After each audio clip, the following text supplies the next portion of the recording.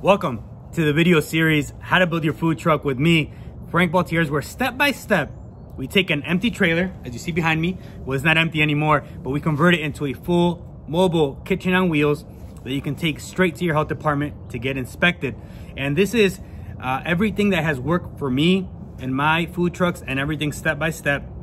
If you have any questions, drop them in the comments. Also, if you don't feel safe doing the work that we're about to do next, which is the propane lines, make sure that you hire a professional if you feel like you didn't do it just right. But this is exactly what I've done in mine, and it's worked perfectly because they do not require a licensed plumber or electrician to do the work. I am a licensed electrician, but they don't require like a plumber for the gas lines or for the plumbing lines. So let's get started right away. Let me tell you exactly the materials that you'll need.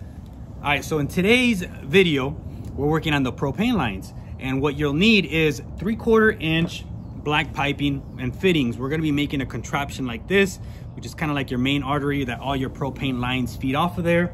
You're also gonna need some Blue Monster. This one is a thread sealant. It's like a liquid. They also have tape that you can use. And this is the one that I use. It's my Propane Regulator changeover. It handles about 345,000 BTUs. It's pretty nice. It's always sold out for some reason right now. So I have about 3 of them that I bought just to have extras. What else do we need? Oh, we need this flexible gas line right here. I bought a whole roll of it. It's 3/4. It's a 25 footer. I bought that one at Home Depot because I like the one there and they have all the fittings that I need, and I haven't had any issues from there. So it's a 3/4 inch roll, 25 foot from Home Depot. And you're gonna need like all the fittings that go with it. You're gonna need like this. And also, let me look real quick. Where are they? Anyways, they have like little fittings that are like male fittings, or like this. Home Flex, these fittings like this. So you're gonna need those as well. It's a male one. So make sure that you buy all these. This next part is a little bit more on the pricey side because all the gas fittings are very expensive for some reason. So make sure that you take enough money to the store to buy everything. So again, let's get started. Just want to tell you what the materials that you'll need for this particular setup, because we're going to be finishing up our gas lines right over there. So let's get started.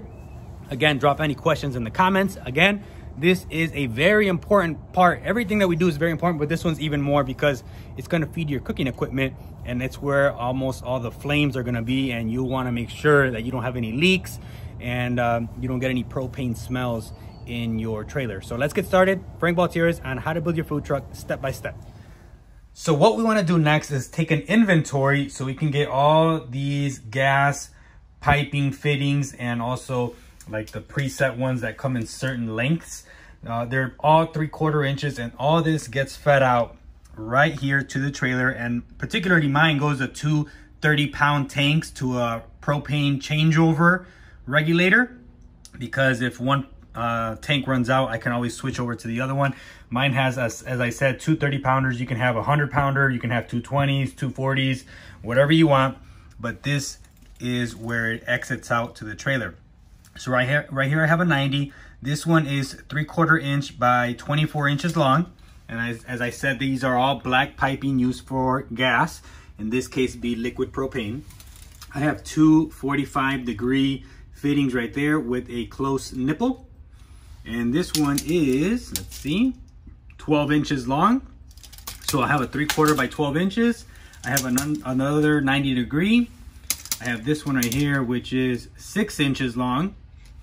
And then it has a shut-off gas valve. You don't have to put this one in there if you don't want to. I just did it for safety, but you technically don't have to do that.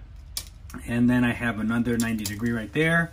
And then this little piece is 3 inches long, and it goes into a union. As you can see, there's a union because this one's gonna get put on from the fire suppression system company.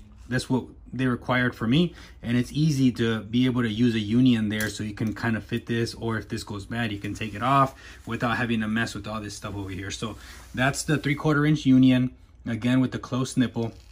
Over here it has I believe it's a 1 inch nipple. Yeah, it's a 1 inch nipple with another union, and then it has another 90-degree. However, this one is different than like this one right here. As you can see, the end is a little bit different. This one actually goes into the union. And this one gets close into the nipple. So it has a nipple with a T, and then another nipple with a T, and then that one goes into my flexible gas lines, as you can see right there, those go to the appliances. So another T, and then this one is the same as this one. I don't know the particular name for that. Just know that it's not a 90 like this. It's still a 90, just one end is different than the other, as you can see there. And all this gets threaded right here with the Blue Monster, the thread sealant tape. This one's not tape, but kind of like a liquid. So there you go. There's a review of what we need to get now so we can make this. And then these right here, these little shutoffs, 3/4 inch shutoffs, they're about $10 a piece, just so you know. And then the 3/4 inch flex line. I got this one from Home Depot. I like Home Depot's flex lines that they have. I haven't tried anybody else's, but these have given me no leaks. The connectors work nice, and it's pretty easy to use. So that one I did not get from Amazon. I know they sell it on Amazon, but I picked it up from Home Depot. 25-foot roll is kind of what you would need for a trailer like this. So there you go, one more review. We'll start from the beginning. And there you go, that's what we need, and that's what we're gonna be working on. And that'll be the end of the construction of the trailer, and everything else is equipment, fire suppression system stuff, prep sandwich table, and we'll go over all those things. But the major stuff for the truck build will be done. Very nice. Hopefully you guys are keeping up with the build, and you can do it yourself on your trailer, and you get the same success, and you're up and running ASAP. Something that you'll need for this part of the gas piping, the installation. I haven't used it on my other installs of my trailers, but it came in handy this one. I found this old vice grip, and typically you'd have it like on a table or something. I just put my foot right there, and so far it worked nice. And you're gonna need like these monkey wrenches right there. I got one, and I got a little baby one right there. And then there's our little contraption that I built to be able to get all my flexible gas lines right there.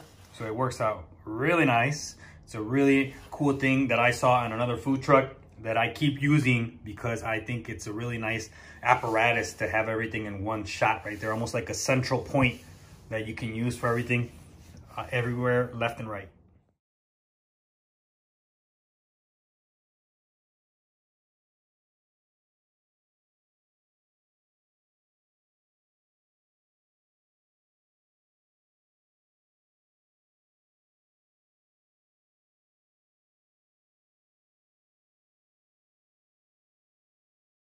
Well, here's a final product, kind of-ish, of the piece of 3/4 inch black pipe that's gonna go to the outside to feed the liquid propane tanks. That's one part, and then we're gonna kind of just dry fit it right in here. And it's gonna go outside on that hole that we drilled, kind of like that. Let me try to fix that just so it can go out. 2 seconds, hold on. There it is, just needed a quick adjustment. And so here, we're able to use this and then put it outside. And that's gonna feed to the propane changeover. And then this stays right there. And it's gonna go over to the fire suppression box right here, the control box. So let's see how it looks outside really quick. Make sure that we have everything done. At the end, obviously, we're gonna give it a propane test to make sure that it works. But for now, we can't do that because we don't have any propane lines connected to it. But let's go outside. How all this looks. So let's finish it up. There it is right there.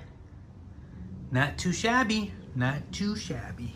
It's right there. There is where our propane regulator changeover is gonna go. Made by, oh, I forgot what the company is. I got a Fairview or something like that. But that's where it's gonna go right there. And then the 2 propane pigtails, one for this tank, and then the other one that I gotta buy still, but it's gonna go right there. And that's how it looks on the outside. So there's a dry fit. So this is that propane changeover regulator. It handles about 345,000 BTUs. The model number is GR9984, made by Fairview, I believe. Fairview propane regulator. And then this is that 3/4 to 3/8 nipple reducer that we have here, the 90. And then I'm gonna use this little 3/8 2-inch, which is gonna go right there. And then right here, you're gonna have 2 pigtails that come out to the propane tanks. So we're gonna put this together right now. I had to go buy a new can of this right here so I could finish up this part. And then we're gonna put that fire box, control box, and we're done with our propane for now until they come put the fire suppression system, which they reschedule me till Tuesday. So Tuesday is when they're gonna come put the rest of their stuff right there.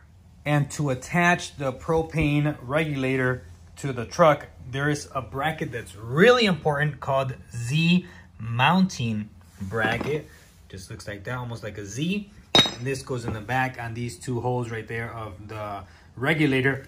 Super important to have this because then you don't have any other way to attach it to your truck or your trailer.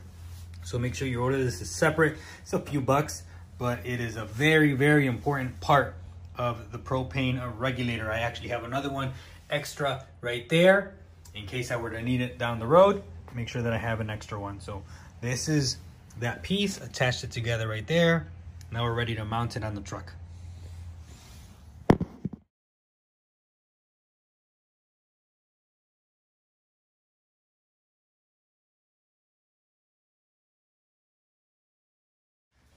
So after we have this kind of dry sit in there, it's not 100% installed.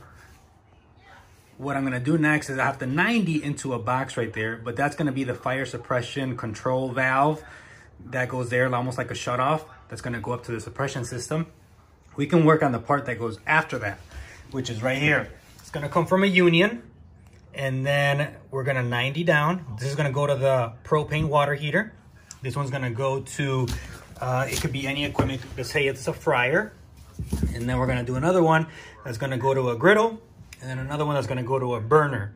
And that's gonna take care of our equipment right there. And then we're gonna come this way a little bit and put these shutoffs right here. These ball valves for the gas valve, what's it called? Brass gas valve. And there's gonna be almost like a shutoff there that we have for an emergency situation, or if you didn't wanna, you know, turn off the gas for that equipment at that particular moment. We're gonna have that as another safety precaution that I like to use there. And then from here, it's gonna be a flexible 3/4 inch gas line. So that's what we're working on next, just getting all these parts ready. I don't know if I like these right here. I might go with the close ones. This one is 1.5 inches, I believe. Yeah, 1.5 inches. And I don't know if I like them. I like the close ones because it makes this really big.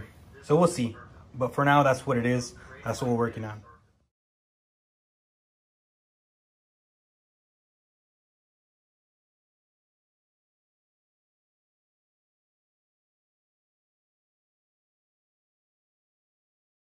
And I just went to go pick up the little piece that goes to the fire suppression system.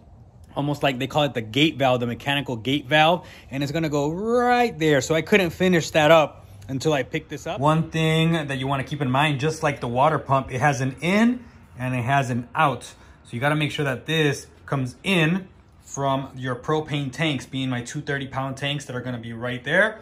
So this is gonna be facing right there on the inside, and then out is going obviously out to our equipment, where that part is gonna be right there, our little contraption that we made. So just keep that in mind. Don't forget, make sure that you put the ins and the outs in the right spot. So on here, you're gonna need almost like a little bit of a gap. As you can see here, this won't fit flush against the wall, so you need to extend it. So you can use this, an extension box, a 1900 electrical box extension, and then that'll fit right there, and that'll give you enough clearance so you can secure it. As you can see, it kind of pops it out. So then this will be secured to the wall, the stainless steel right there. And then this will get secured to this red fire control box that you have there. So this is what I use every single time, an extension box. As you can see, it's not a regular 1900 box, but it's an extension box, an extension ring almost, that you use right there. It's 1.5 inches deep. What I did on here with my little Sharpie is I marked a line right there where that screw's gonna go, and then another line right there. And this was gonna hold up that that box. And I'm gonna drill it with my drill bits right there. Just kind of wanted to show you the step-by-step, literally. So you take this and you mark it, and then you're gonna have to drill those out right there and right there. And those are gonna be almost like your little pilot holes that are gonna hold that box up.